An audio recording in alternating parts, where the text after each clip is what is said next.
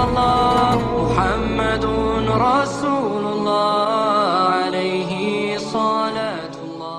പ്രിയപ്പെട്ടവരെ, ഞാൻ പറഞ്ഞു വന്നത് മൂന്നാളുകളുടെ അമലുകൾ അല്ലാഹു സ്വീകരിക്കുകയില്ല.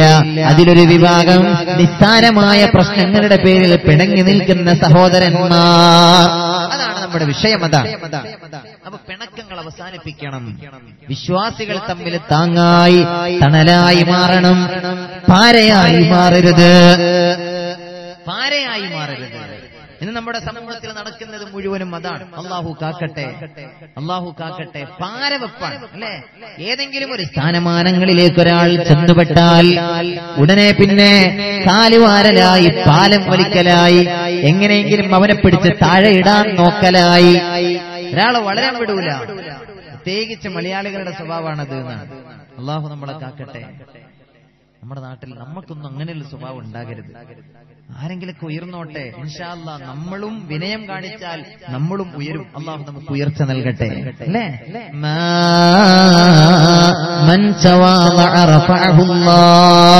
ഒരാൾ വിനയം കാണിച്ചാൽ അവനെ അല്ലാഹു ഉയർത്തുന്നതാണ്. വിനയം കാണിച്ചാൽ പടച്ചോൻ ഉയർത്തും. അതുകൊണ്ട് ഏതെങ്കിലും ആളുകൾ ഉയർന്നു വരുമ്പോ ഞങ്ങളുടെ സ്ഥാനമാനങ്ങൾക്കത് ഞങ്ങളുടെ സ്ഥാനമാനങ്ങൾക്കത് വിനയാകുമോ എന്ന് കരുതി അയാളെ നമ്മൾ പാലം വലിച്ചിടരുത്, അയാളുടെ കാല് വലിക്കരുത്, അയാളെ താഴേക്കിടയിലേക്ക് വെക്കരുത് എന്ന് വിനയത്തോടെ ഞാൻ ഓർമ്മപ്പെടുത്തട്ടെ. ലാ തദ്ഖുലുൽ ജന്നത ഹത്താ തുഅ്മിനൂ വലാ തുഅ്മിനൂ ഹത്താ തഹബ്ബൂ. ഹബീബായ നബി മുഹമ്മദുർ റസൂലുള്ളാഹി സ്വല്ലല്ലാഹു അലൈഹി വസല്ലമ തങ്ങൾ പറയാണ്, മുഅ്മിനീങ്ങൾ തമ്മിലുള്ള പിണക്കം ഇല്ലാതെയാകാനും സ്നേഹം വർദ്ധിക്കാനുമുള്ളൊരു വഴിയുണ്ട്. അതെന്താണെന്നറിയോ? സലാമിനെ അധികരിപ്പിക്കലാണ്. സലാം അധികരിപ്പിക്കലാണ്. അവസാന നാളിന്റെ അടയാളങ്ങളിൽ ഒന്നാണ് പരിചയമുള്ള ആളുകളോട് മാത്രം സലാം പറയാം. തസ്ലീമുൽ ഖാസ, പ്രത്യേകക്കാരായ ആളുകളോട് മാത്രം സലാം പറയാം. ഒരാളെ കാണുമ്പോ ആദ്യം നോക്കണത് എന്താണ്? മനുഷ്യന്മാരെ എന്താ നോക്കണത്? ആള് നമ്മളെ മെമ്പർഷിപ്പുള്ള ആളാണോ, നമ്മളെ പാർട്ടിക്കാരനാണോ, ഇയാള് നമ്മളെ ആളാണോ? എന്നിട്ടാണ് പിന്നെ സലാം. തസ്ലീമുൽ ഖാസ, പ്രത്യേകക്കാരായ ആളുകളോട് സലാം പറയാ, പരിചയങ്ങളോട് മാത്രം സലാം പറയാ. അന്ത്യനാളിന്റെ അവസാന നാളിന്റെ അടയാളമാണത്. അല്ലാഹു കാത്തുരക്ഷപ്പെടുത്തട്ടെ. പ്രിയപ്പെട്ടവരെ, റസൂലുള്ളാഹി സ്വല്ലല്ലാഹു അലൈഹി വസല്ലമ തങ്ങൾ പറയാണ്, മുഅ്മിനീങ്ങളെ, സ്വഹാബത്തെ, നിങ്ങൾ സ്വർഗ്ഗം കടക്കുകയില്ല ഹത്താ തുഅ്മിനൂ, നിങ്ങൾ പരിപൂർണ വിശ്വാസികളാകുന്നതുവരെ. വലാ തുഅ്മിനൂ, നിങ്ങൾ മുഅ്മിനാവുകയില്ല ഹത്താ തഹബ്ബൂ, നിങ്ങൾ പരസ്പരം ഇഷ്ടപ്പെടുന്നതുവരെ. അവലാ അദുല്ലുകും അലാ ശൈഇ, ഒരു കാര്യം ഞാൻ നിങ്ങൾക്ക് അറിയിച്ചു തരട്ടെയോ? ഇദാ ഫഅൽതുമൂ, നിങ്ങൾ ആ കാര്യം ചെയ്താ സഹാബത്തും, നിങ്ങൾക്കിടയിൽ സ്നേഹം ഒരു മൂലമാകുന്നതാണ്. സഹാബത്ത് ചോദിച്ചു, ബലാ യാ റസൂലല്ലാഹ്, നബിയേ ഏതാണ് ആ കാര്യമെന്ന് പറഞ്ഞു തന്നാലും നബിയേ. അഫ്ശുസ്സലാമ ബൈനകും, നിങ്ങൾക്കിടയിൽ സലാമിനെ വ്യാപിപ്പിക്കലാണ് നബിയുനാ റസൂലുള്ളാഹി. സലാം അധികരിപ്പിക്കുക, എല്ലാരോടും സലാം പറയാ. സലാം അധികരിപ്പിക്കലാണ് നിങ്ങളുടെ പിണക്കങ്ങൾ ഇല്ലാതെയാകാനുള്ള മറുമരുന്ന് എന്ന് നബിയുനാ റസൂലുള്ളാഹി സ്വല്ലല്ലാഹു അലൈഹി വസല്ലമ തങ്ങൾ പഠിപ്പിക്കുകയാണ്. അതുകൊണ്ട് പ്രിയപ്പെട്ടവരെ, ആരെങ്കിലും നമ്മളോട് പിണങ്ങിയാലും ശരി, അവരെ കാണുമ്പോ നമ്മൾ അങ്ങോട്ട് സലാം പറയാ. അവരുടെ മുമ്പിൽ നമ്മളൊന്ന് ചെറുതായാലും അല്ലാഹുവിന്റെ മുമ്പിൽ നമ്മൾ വലുതാവുകയാണ്. ഖൈറുക്കും മൻ യബ്ദഉ ബിസ്സലാം, നിങ്ങളിൽ ഏറ്റവും നല്ലവർ ആരാണെന്നറിയോ? സലാം കൊണ്ട് തുടങ്ങുന്നവരാണ്, ആദ്യം സലാം പറയുന്നവരാണ്. റബ്ബിന്റെ അരികിൽ ഏറ്റവും ഉത്തമനെന്ന് പുണ്യപ്രവാചകർ സ്വല്ലല്ലാഹു അലൈഹി വസല്ലമ തങ്ങൾ ഓർമ്മപ്പെടുത്തുകയാണ്. ഇമാം മുസ്ലിം തങ്ങൾ ഉദ്ധരിച്ചിട്ടുള്ള ഹദീസാണ്. സല്ലമ അലാ 20 റജുലൻ മിനൽ മുസ്ലിമീന ഫീ യൗമിൻ വാഹിദ്, ഒരു ദിവസം ഒരാൾ 20 ആളുകളോട് സലാം പറഞ്ഞാൽ ജമാഅതൻ ഔ ഫുറാദാ, ഒറ്റക്കൊറ്റക്കുള്ള 20 പേരോടായാലും ഒരുമിച്ച് കൂടി നിൽക്കുന്ന 20 ആളുകളോടായാലും ഒരു ദിവസം ഒരാൾ 20 ആളുകളോട് സലാം പറഞ്ഞാൽ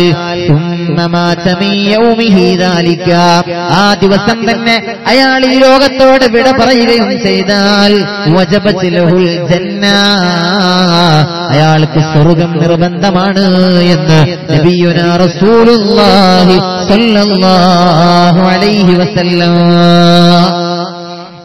ഒരു ദിവസം 20 ആളുകളോട് സലാം പറഞ്ഞ് ആ ദിവസം അയാൾ ലോകത്തോട് വിട പറഞ്ഞാൽ സലാമിനെ എറിയരുത്, സലാമുണ്ട് എന്ന് പറയരുത്. ഇങ്ങനെയുണ്ട് കുറെ ആളുകൾ, കാണുമ്പോ ഇങ്ങനെ പറയാം സലാമുണ്ട് എന്ന് പറയാം. ഏത് സലാം? ഖാദർഖാന്റെ മോൻ സലാം. സലാമുണ്ട് എന്നാ പറയാ, സലാമുണ്ട്. അസ്സലാമു അലൈക്കും എന്ന് തന്നെ പറയണം. മിനിങ്ങളെ സലാമു അലൈക്കും എന്ന് തന്നെ പറയണം, അത് അധികരിപ്പിക്കണം. അത് പിണക്കങ്ങൾ ഇല്ലാതെയാകാനുള്ള ഏറ്റവും പ്രധാനപ്പെട്ട ഒരു മരുന്നാണത്. മഹാനായ ഇമാം തുർമുദി തങ്ങൾ ഉദ്ധരിച്ചിട്ടുള്ള ഹദീസിൽ കാണാം, പുണ്യനബി തങ്ങൾ മക്കയിൽ നിന്ന് മദീനയിലേക്ക് പലായനം ചെയ്ത ഉടനെ മദീന നിവാസികളായ സ്വഹാബത്തിന് അവിടുന്ന് നൽകിയ വളരെ പ്രധാനപ്പെട്ട 4 നിർദ്ദേശങ്ങളുണ്ട്. ആ 4 നിർദ്ദേശങ്ങളിൽ പരമപ്രധാനമായ പ്രഥമമായ നിർദ്ദേശം, നിങ്ങൾ സലാമിനെ അധികരിപ്പിക്കണേ സ്വഹാബാ. അഫ്ശുസ്സലാം വഅത്ഇമുത് ത്വആം വസിലുൽ അർഹാം വസല്ലൂ ബില്ലൈലി വന്നാസു നിയാം തദ്ഖുലുൽ ജന്നത ബിസലാം. സ്വഹാബത്തെ, സുരക്ഷിതമായി നിങ്ങൾക്ക് സ്വർഗം കടക്കണോ? 4 കാര്യം നിങ്ങൾ ശ്രദ്ധിക്കണേ. അഫ്ശുസ്സലാം, നിങ്ങൾ സലാമിനെ വ്യാപിപ്പിക്കണേ. എല്ലാരോടും നിങ്ങൾ സലാം പറയണം. വഅത്ഇമുത് ത്വആം, നിങ്ങൾ ആളുകൾക്ക് ഭക്ഷണം നൽകണേ. ആതിഥ്യ മര്യാദ കാണിക്കണം. അത് വളരെ പ്രധാനപ്പെട്ട കാര്യമാണ്. ഈ 4 നിർദ്ദേശങ്ങളിൽ ആദ്യത്തെ 3 മനുഷ്യനും തമ്മിലുള്ള ബന്ധത്തെ പറ്റിയാണ് അള്ളാഹുവിന്റെ റസൂൽ പറയുന്നത്. 4ാമത്തെ നിർദ്ദേശമാണ് അള്ളാഹു യജമാനായ റബ്ബിന് വേണ്ടി നമ്മൾ ചെയ്യേണ്ട കാര്യമായി റസൂലുള്ളാഹി തങ്ങൾ പറയുന്നത് 4ാമത്തെ കാര്യമാണ്. ആദ്യത്തെ 3 മനുഷ്യന്മാര് തമ്മിൽ കാണിക്കേണ്ട ബന്ധത്തെക്കുറിച്ചാണ്. ഒന്ന് പറഞ്ഞു, നിങ്ങൾ സലാമിനെ വ്യാപിപ്പിക്കണം. 2ാമതായി പറഞ്ഞു, നിങ്ങൾ അത്ഇമുത് ത്വആം, നിങ്ങൾ ഭക്ഷണം നൽകണേ. വളരെ നല്ല ഇബാദത്താണത്. 3ാമതായി പറഞ്ഞു വസിലുൽ അർഹാം, നിങ്ങൾ കുടുംബ ബന്ധം ചേർക്കണേ. 4ാമത്തെ നിർദ്ദേശം വസല്ലൂ ബില്ലൈലി വന്നാസു നിയാം, ലോകം മുഴുവനും നിദ്ര കൊള്ളുന്ന നേരത്ത്, ലോകം മുഴുവനും ഉറങ്ങണ നേരത്ത് നിങ്ങൾ അല്ലാഹുവിന്റെ മുമ്പിൽ സുജൂദ് ചെയ്യണേ. തദ്ഖുലുൽ ജന്നത ബിസലാം. ഈ 4 കാര്യം നിങ്ങൾ ശ്രദ്ധിച്ചാൽ സുരക്ഷിതമായി നിങ്ങൾക്ക് സ്വർഗപ്രവേശനം സാധ്യമാകുമെന്ന് റൂഹി ഫിദാ നബി മുഹമ്മദുർ റസൂലുള്ളാഹി സ്വല്ലല്ലാഹു അലൈഹി വസല്ലം. محمد رسول الله عليه